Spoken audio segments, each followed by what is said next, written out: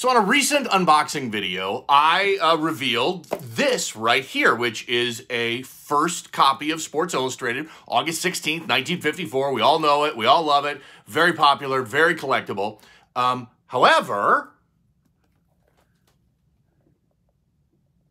that says reprint. And so I did the unboxing video, and when I sent this one in, I wasn't sure if it was authentic or not. It might have been a reprint. Came back, it turned out it was a reprint.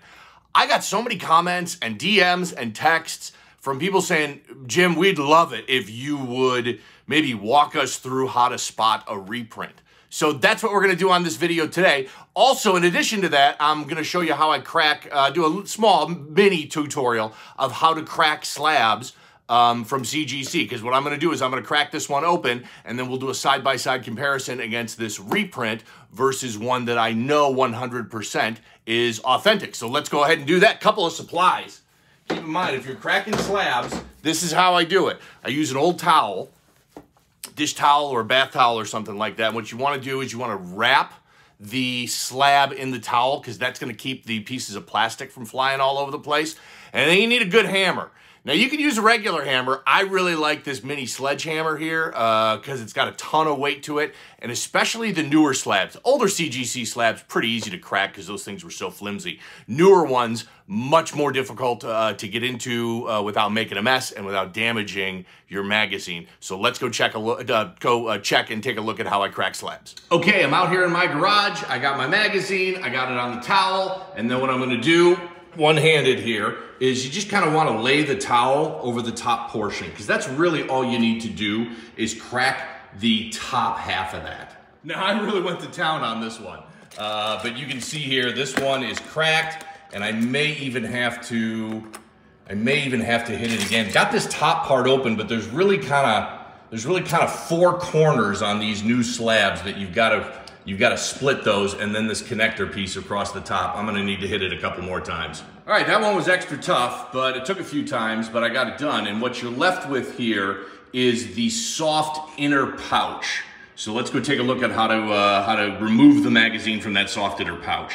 Okay, back inside, and we've got our magazine here in our soft inner pouch. But now we've got to get it out of this. So the way I do that is, need a very sharp X-Acto knife, one with like a new blade on it.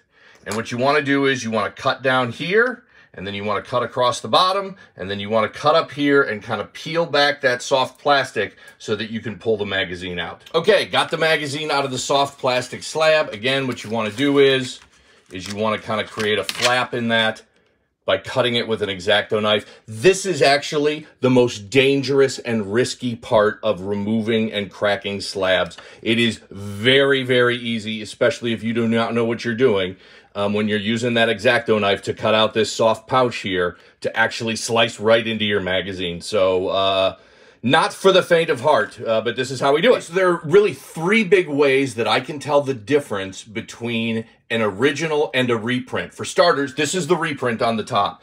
Most reprints down here at the bottom will have this gold embossing that says reprint. So that's obviously easy, and that's not even one of the three ways, but start there.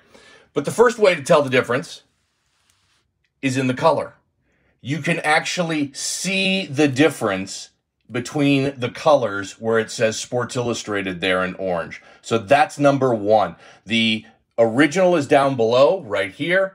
The reprint is on top. You can see that original has a deeper, darker orange color. This one is much lighter. Number two is the gloss. So this is the reprint again on top. Very high gloss, kind of like a modern issue. The 50 Sports Illustrateds are not like that. You can see the gloss is totally different, much more muted. It's a matte finish as opposed to this high gloss finish. So gloss level, high gloss means reprint. The third way is on the very first page. You've got this advertisement for ethyl gasoline. So again, the reprint is on top, just like before. Let's zoom in here, and we can see that the contrast and definition right there where it says ethyl is fairly pixelated. So let's go down to the original, and we've got our original, and it's much easier to read that ethyl, and the words come through much cleaner.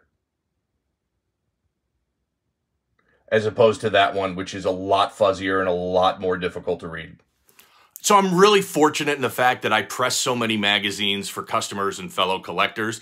And one of the benefits of that is I get to get my hands on a ton of different copies of these. And so it makes it much easier for me to be able to spot a reprint versus the original because I've just seen so many of them. I mean, I've probably gotten 20 or 30 copies of that original graded myself personally. I've probably pressed another 100 of them. So I've had a lot of experience with it and know how to spot the difference between a reprint and an original. I hope this was helpful. I always try and use mistakes that I've made.